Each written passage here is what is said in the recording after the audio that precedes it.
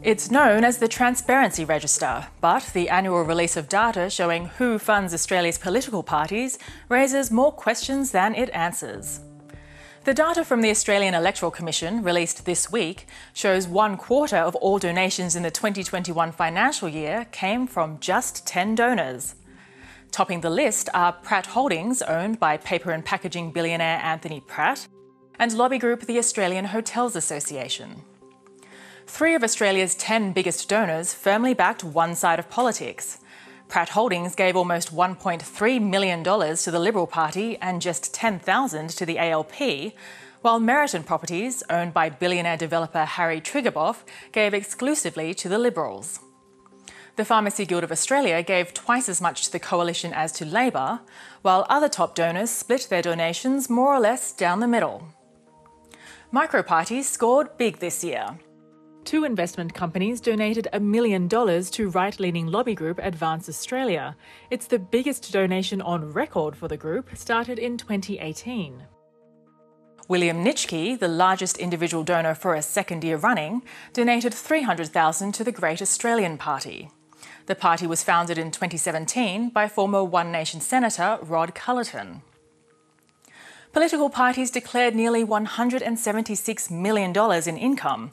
But loopholes in the law mean some $68 million, nearly 40%, is so-called dark money.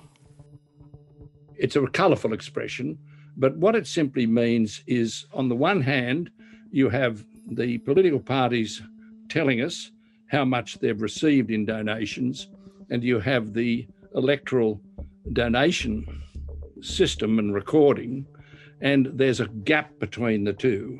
And the gap is quite large. So where does that money come from? We don't know, and that's why we call it dark money.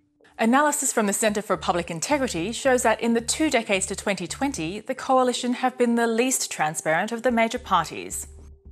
Dark money makes up 39% of Coalition income compared to 28% for Labor.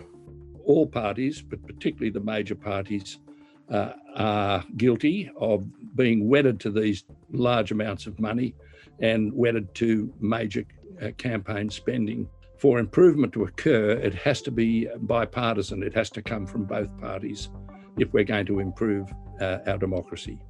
What makes this lack of transparency legal is that political parties do not need to disclose the source of donations below the threshold of $14,300, and multiple contributions under that limit aren't picked up.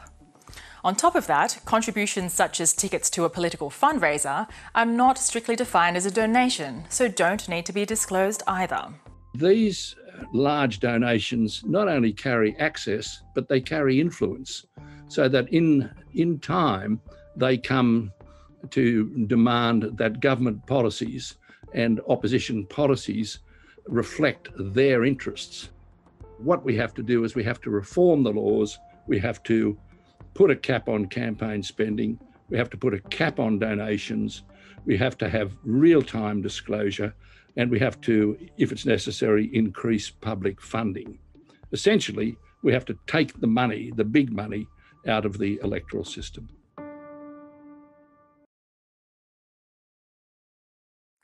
Hi, I'm Lee Sales. Thanks for watching this story. If you'd like to watch more of 730's stories, they are on the left of your screen. And tap on the button below to subscribe and get the latest from ABC News.